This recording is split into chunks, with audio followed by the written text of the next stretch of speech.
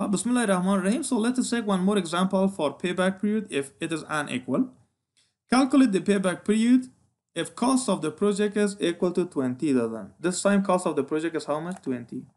Annual inflow from the project for the year 1 is this much, for the year 2 it is 5,000, for the next year it is 4, for the next year it is 5, again it is 1,000. Respectively for the next 4 years, 5 years, so you have to calculate the payback period. Once again, like the previous one, first of all, you have to make your table, so you have to mention years, right? Years, and the second one, you have to mention what? Amount, right? And after that, of course, mention one and amount. So like this, you have to, depends on the number of years, you have to make your column. 1 year, first year, second year, third year, fourth year, and so on, right? So mention this. This is the balance. Good. Fine. Now mention the balance of this year. How much is the inflow for the first year? Inflow for the first year is equal to amount of 10,000. Just mention the inflows. Inflow for the second year, it is how much? 5,000. Inflow for the next year, it is amount of 4,000. Inflow for the next, again, it is 5,000. Inflow for the next year, amount of how much? 1,000. So, like the previous one, now keep adding the previous balance. So if you add this two balance, right? Year 1 with the year 2, balances become equal to how much? 15,000, right?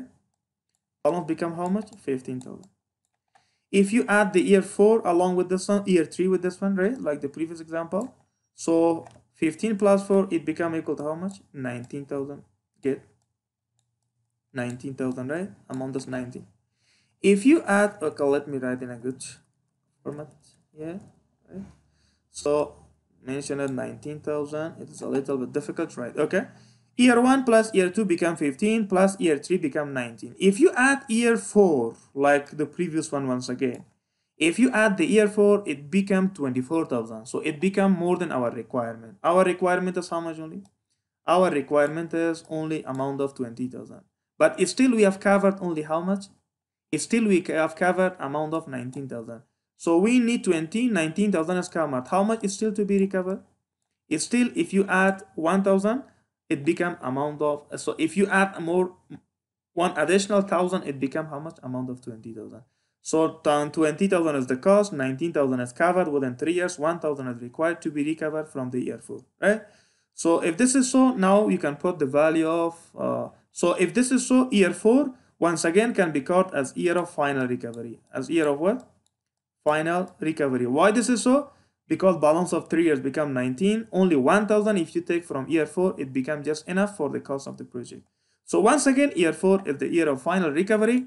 So you can put now the values. What are the values? First of all, put the value of y. Value of y is equal to how much? In this case, before year of final recovery, how many years we have before year of final recovery? Once again, 3 years, right? Come down, find out the value of b. How much is b? How much balance yet to be recovered? Once again, 1,000 balance to be recovered from this year. And see how much is the balance in the year of final recovery. The balance in the year of final recovery is equal to how much? Amount of 5,000. So if this is so, now you can put the formula. So you can mention, so payback period is just equal to y plus b divided by c, right? Y is equal to 3 years basically, right? This is basically, if you remember, it is years. So even for example, leave just this one.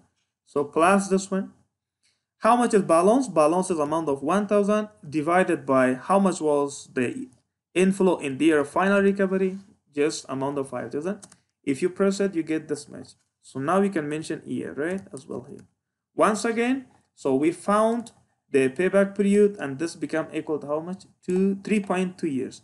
So this project can recover the original cost of the investment within how many years? 3.2. If you want to convert this one once again into demand, so you can multiply 0.2 into how much? Into 12. Why? Because 1 year is equal to 12, right? If you multiply, I think you get how much you get. So you just calculate, you get some balance, right? So let me calculate this part. So 0, okay, 0.2 multiply to how much? Multiply to 12. So you get equal to 0.4. Again, it become point, right? So within 3 years, 2 months. And still, if you want to convert this one into the day, also you can convert it, right? For example, this point can be converted into the 0.4 into 30.